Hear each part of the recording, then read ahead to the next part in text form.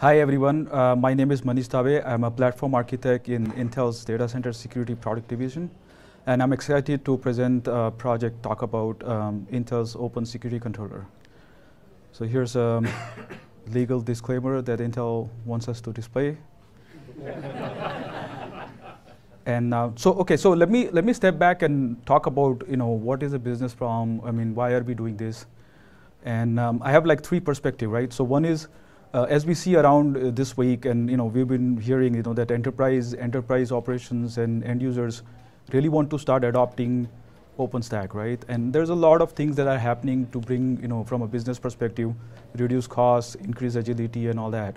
And amongst other problems, when a lot of the discussions happening in the last few, like today and tomorrow and next few days are going to be covering a lot of those, and Intel's addressing some of them.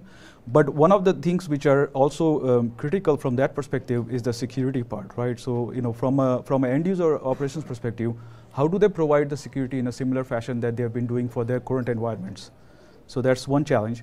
Now, secondly, if you're from a perspective of a service provider, whether you're a cloud service provider or you're, like a MSSP, or if you're, just like telco connectivity service provider, you want to be able to offer security service as an add-on, and you should be able to do it on demand, scalable as part of a value-added service. And today, it's not easy to do that in OpenStack.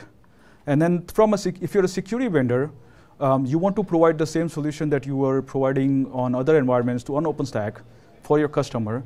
However, you have to do several point-to-point integration, and you have to in this rapidly evolving SDN technologies. And it's like a high barrier, right? Because you're doing multiple integrations, and it's going to cost you at the end of the day. So why is Intel doing this, and what is the intent, right? So the main purpose for Intel right now is to accelerate the adoption of virtualized security function for this project. And then the other one is, being able to, how do we do it, is to deliver seamless integration between virtualized security functions and the SDN controller. And I'll go more details into as we go in the next few slides. So from a technology perspective, what we have seen is, we have seen evolution in data center from a traditional hardware, where we used to have the paradigm of one application per system, to where we have discrete compute, network, and storage applications, storage devices, and the traditional hardware, to a virtualized one where we are going into one application per virtual system, and we're virtualizing abstracting the hardware, and going into the software-defined data center, right? In the software-defined data center, the application defines the system, and the whole storage, network, compute become nothing but a resource pool, and you're abstracting the data center. So how do we provide security in this, where we are going into this software-defined infrastructure? If an intelligence scheduler is taking application and then, scheduling it on top of this resource pool, how does it do that in a scenario where, how do you provide security on top of that? So something has to really automate. You bring the intent at the beginning, how do you protect your workload? How do you protect your security, or provide security on your application? And then something has to completely orchestrate all that into the data center, right? So what is this role of the security controller in a data center and this type of environment? So, the so-called software-defined security orchestrator. So first and foremost is automation orchestration of the security functions themselves. So as we said, at the end of the day, we want to be able to automate security in a way that we are going to be available for the software-defined infrastructure. So taking some of this security functionality, like for example, multi-vendor, whether it's IPS, next-gen firewall, or any of those security functions, being able to map those and automatically orchestrate them into the infrastructure. The second is the centralized coordination of the security policy. Again, over here, we're coordinating the policies as is applies to our infrastructure, but we're not really managing the policy themselves. So the IPS manager is still going to define what a signature means, or if it's a next-gen firewall, it's still going to define what the application control policies are. What we're doing is really coordinating the policy as it applies to the workload dynamically as the things are changing. So as we get scheduled, and I'll talk more about this later.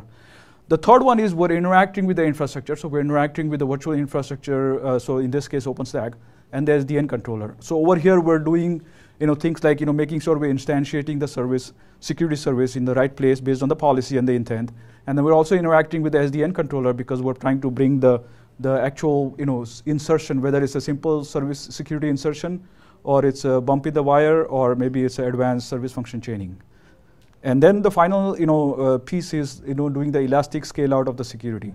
So here the example is if your web store has like 10 web VM and your policy says you want to protect the web VMs using a web application firewall, and you have a web application firewall from certain vendor with a certain policy, and now your storefront needs your application to actually scale up. So you're going from 10 web VMs to 1,000 web VMs. Now, what about your policy which says now you have to go through the web application firewall? So something needs to be able to scale up the security and scale down when it's not needed. And then finally, so sorry about that, I guess change in the, but I'll talk through the two bullets here. So basically, we're enabling the east-west data center security, which is by doing the orchestration, and then we are reducing the threat of the attacks at the SDN and NFV environments. So it's a very high level of what the security controller does. So next, let me talk about a little bit of a conceptual architecture on where it fits in the data center. So this is where multiple virtual environments are being considered. So you have the virtual infrastructure management, whose main function is, this is the OpenStack and the SDN controller on the top. So there's a data center A, which is OpenStack with, let's say, SDN on top. And then you have a data center B, which is the VMware NSX, and then vCenter on the top. And then you have the OpenStack with some Mano or some other layer on the top. And then you have the general compute virtualization and network virtualization, maybe container as a service or something else in the future. So now you have all these different data centers. And at top you have your security functions, and then which is really something that you've been used to. This is the IPS managers, the firewall managers, and over here also you have the physical appliances. So you can have physical appliances like, for example, you could have like a firewall at the edge of your data center in the north-south, and so on and so forth, right? Now here's where the security controller comes in. So the main function is the security service automation and orchestration. So you're taking all these different virtual IPS, virtual next-gen firewall, virtual web application firewall, virtual application delivery controller. All these are, let's say in the service function catalog, the security controller is coming in, and these are multi-vendor, of course. And this is security controller is coming in and taking that and distributed as a distributed virtual appliance. It's actually doing the orchestration across all these different data centers. So that's the function that it provides. And then the distributed virtual appliance is nothing but a logical entity here that is used to, let's say a single vendor, like a specific vendor's next-gen firewall across all of these data center. And then you're able to centrally manage the policy on this distributed virtual appliance. So what does that give you? It's a very powerful concept, because now the security administrator can take the distributed virtual appliance and manage it, like the security policy it needs across all of these data centers. So if you take it one step further, it's ability to enforce your security policy no matter where your workload is. So that's the ability it brings to the security administrator. So next, let me talk about the technical benefits. I've already covered a few of them, but just real quick. So first is the automated provisioning of the security itself. So this is very important because, as we say, the security is becoming more and more important, and we cannot really live without security in the advance for this type of environment, for software defined. The dynamic scale out, I already covered some of that. And then the policy assigned workload. So this is where you're giving the intent at the top. You're able to provide a solution where your policies are still enforced no matter where your workload or applications are being hosted. And then finally, separation of duty. This is where you can use the familiar tools. So a security administrator doesn't have to really get into the network or the DevOps or cloud out administrator, but security administrator can use the security controller to describe the policy that he needs for the different workloads, and then the security controller will make sure that it will do it across the multiple data centers. So next, let me walk through like a quick use case. So this use case is, let me just paint it out here. So this use case is, let's say there's 3 tenants. So three tenants is a finance, HR, and production. Now, if you're a service provider, this could as well be your customer A, B, and C. Okay, and then you have your perimeter firewall, which is the north-south, and then you have your network, which is the public network, right? So now, let's say here's the policy that you want for this type of workload. Let's say for your finance workload, and then on the left, by the way, there's a security function catalog, and there are, let's say, 3 different vendors that you want to use, one for firewall, one for ADC, one for IPS. And let's say the policy says that you want to be able to protect the finance workload, and there are 3 layers, of course, web, application, and DB. These are the different VMs in a different layer, tiers we call it. Now this could be subnets or they could be on the same subnet, doesn't matter, but they are the different tiers, and you want to do micro-segmentation.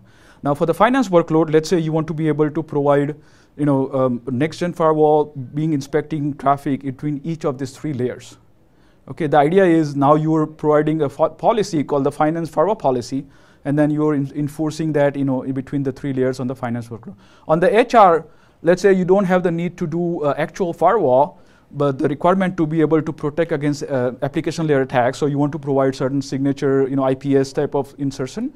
So let's say you want to do a bump in the wire insertion for IPS, and you also want a you know, L3 boundary. You know, whenever it goes out of the tenant, all the traffic you still want to go through the firewall. And then let's say for your production workload, because you're exposing this to the internet, in addition to be able to do the micro-segmentation at the firewall level, you're also using a web application firewall, which is what the application delivery controller is. And then you're using that to be able to provide you know, the web application front end for your web store or for the web layer. So now how does that happen? So the security controller is going to take all the definitions which are there in the security function catalog for each of these vendors for the 3 different VNF devices we discussed. And then it will interact with the OpenStack and the SDN layer and be able to provide the inner connection into the, so basically it's going to interact with the SDN layer and it's going to interact with the OpenStack and making sure that the policies that we describe are being met. Okay, so let me just quickly walk through a very high level architecture of how we would do this. And I'm just going to paint it real quick. And so let's start with the top level, which is the application itself and the user intent and the policies. And we have the not-bind interface interacting with the security controller, which is where it's going to take that. This is the policy that we described, right? Protect my application with this VNF, with this policy, and so on and so forth. Then we're interacting with the virtualization connector to the virtual infrastructure. We're interacting with the SDN controller. Again, we are not doing, in the SDN controller, we're not really going to do any of the SDN functionality, but if the SDN controller has SFC API, we're going to use it, or we'll use the lower level API to do the flow programming. And then we're interacting to do the policy mapping with the security function manager, and then also with the agents on the VNF itself. Now, the agent is possible to be optional, but if the manager allows you to do certain functionality, then you don't have to go to the agent. So this is the high level I will cover. And then the question is, where are we going with this project? So I'm just going to just quickly show. So whatever I've discussed here is not just an idea. We are working with some prototype, and we are working with certain security vendors and SDN vendors. And moving forward, we want to take it to a proof of concept and working with early adopter customers. And then eventually, we want to start working with, build a community for end user SDN and security vendors, and make it like an open source project. And we have some information on this right now on intel.com/OSC, which is Open Security Controller. And I also like to call out, if anyone's interested in helping out with this project. Again, this was a very, very high level, top level view. There'll be more details on this, available soon. But I just wanted to, if anyone's interested from the community, whether it's a security vendor or the end user, or from a SDN or general from any OpenStack related, I'll be happy to engage with them. And I think that's all I had.